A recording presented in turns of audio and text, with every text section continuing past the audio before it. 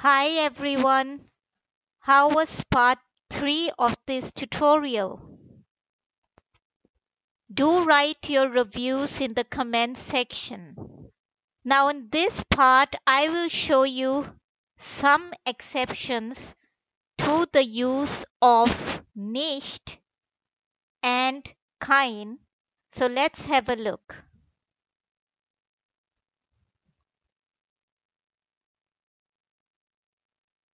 Now there are certain noun and verb combinations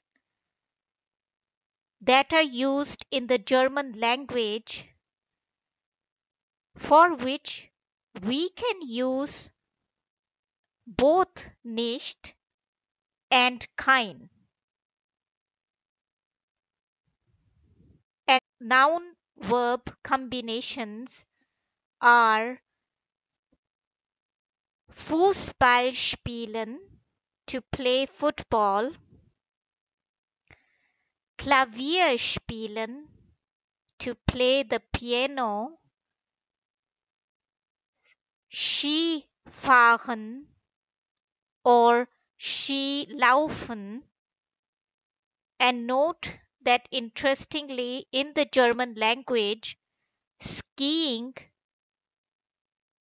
is Skifahren, but we can also say Skilaufen to mean to drive the ski or to run the ski if we translate it literally. Fahrradfahren. In English we say ride a bicycle, but in German language we drive a bicycle. So whenever you see these noun verb combinations, so the noun is coming with this verb together in a sentence or a question, then for these noun verb combinations, you can either use nicht or kein in the negation of the sentences or questions. So if you look at the examples here, Tobias spielt nicht Fußball. You can say, but you can also say Tobias spielt kein Fußball. Similarly, you can say, or you can even ask, because we can use the negation in questions as you saw in the previous tutorial part. Spielst du nicht Klavier? You can ask, do you not play piano? But you can also ask, spielst du kein Klavier?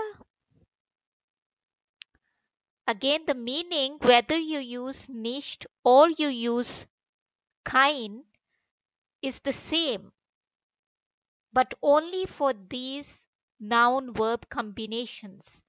Not that you think that if we say other verb other than to play will be combined with these nouns and still we can use nicht or we can use kein. Then if you're thinking like this, that will be wrong. Only for these certain noun verb combinations you can either use nicht or kein for negation. Now let's just have a quick look at the conjugation of spielen, which is to play. And note from this table that spielen is a regular German verb, and therefore you will see the typical endings in the conjugation of this verb. For ich, it will be spiele, du spielst. Sie, singular form of a person being addressed respectfully, spielen.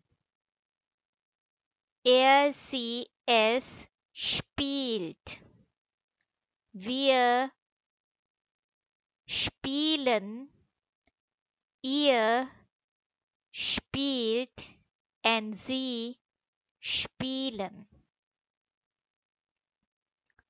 So do remember that the conjugation of regular verbs in the German language will seem quite similar as you have seen the conjugations of regular verbs in the previous tutorials also.